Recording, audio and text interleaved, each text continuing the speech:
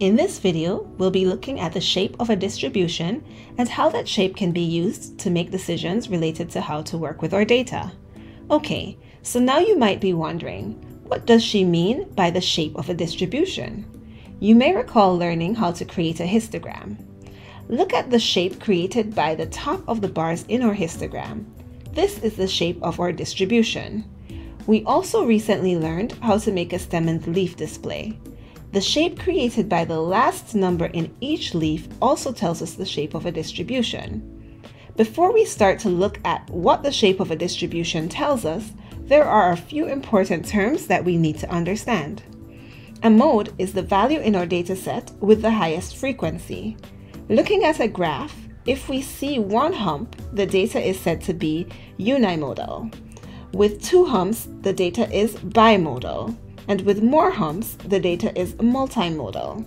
Don't worry, we'll see more examples in a minute to make sure you understand this. The ends of our data, where the lowest and highest values in our dataset fall, are called our tails. On the right side is our right tail, and on the left side is our left tail.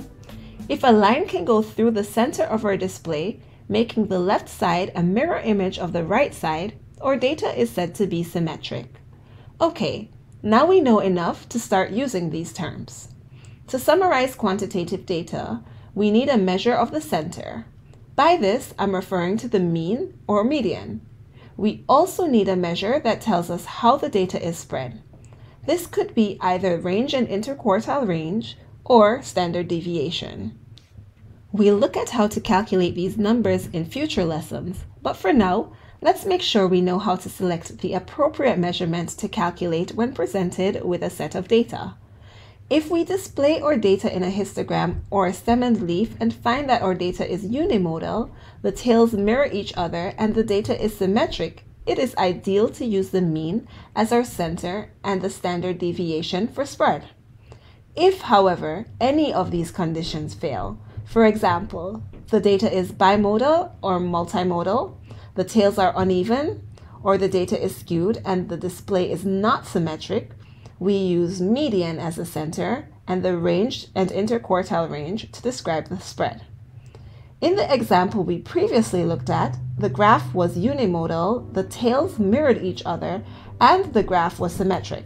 So we would summarize this data using mean and standard deviation. Let's look at another example. Here we have a stem and leaf.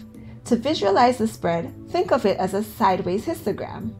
There is one mode, so the data is unimodal. However, the left tail stretches out much further than the right tail. With a longer left tail, the data is said to be left skewed.